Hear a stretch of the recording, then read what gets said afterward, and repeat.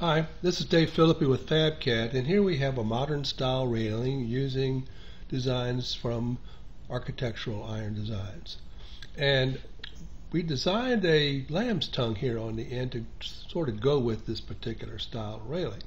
And I would like to save this and use this on future jobs. So what I want to do is go in here and copy this and create a world block.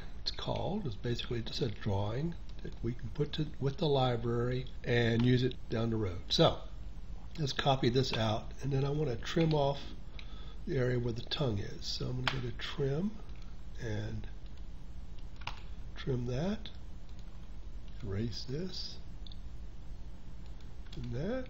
Okay. Alright, so now next thing we're going to do is turn this into a drawing. To do that, we're going to go into the insertion field, and we have what's called write block command.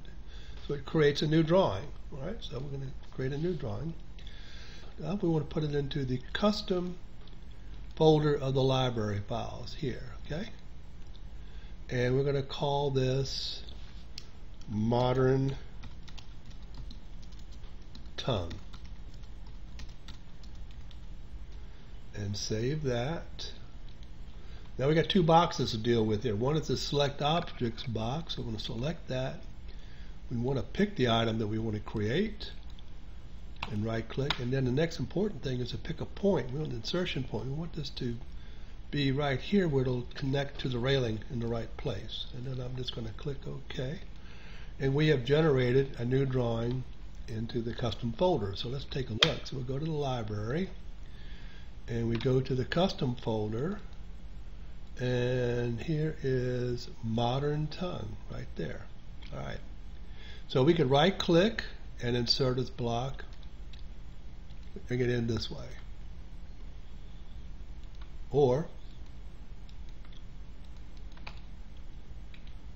we can put it into the tool palette. So why don't we do that, because it's easier to drag and drop that way. So I'll go to the tool palettes, and we have created a palette called custom. So what I want to do is go over here to this drawing here, and what I'm going to do is left click on this and keep my left mouse button down and drag it over and drop it in to the tool palette right there. So when I click on this, it just drag and drop. So let's go down here to another railing that has a modern design, and I'll just click on the tongue and come over here, and boom, there it is, and I've got my new piece.